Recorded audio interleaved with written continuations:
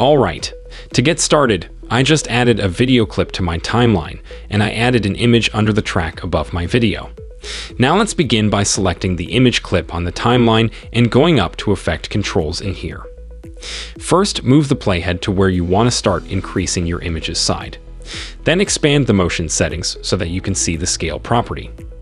Click the stopwatch next to scale to create a starting keyframe for your animation. Then move the playhead to where you want the image's size to be fully increased by expand the scale so that you can see the slider underneath.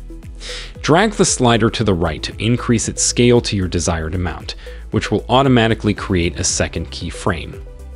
Now when I play this back, my image increases in size from the first keyframe to the second.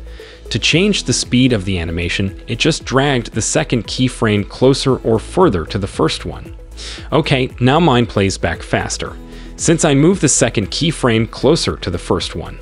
Finally, to smooth out your animation, drag to select both keyframes, then right-click one of them and select Auto Bezier. Now when I play this back, it animates smoother and just looks better. That's it for this tutorial, so thanks for watching and see you guys next time. If this video helpful to learn quickly, hit the like button, and also don't forget to subscribe to our channel and hit the bell icon. Then you won't miss any upcoming tutorials.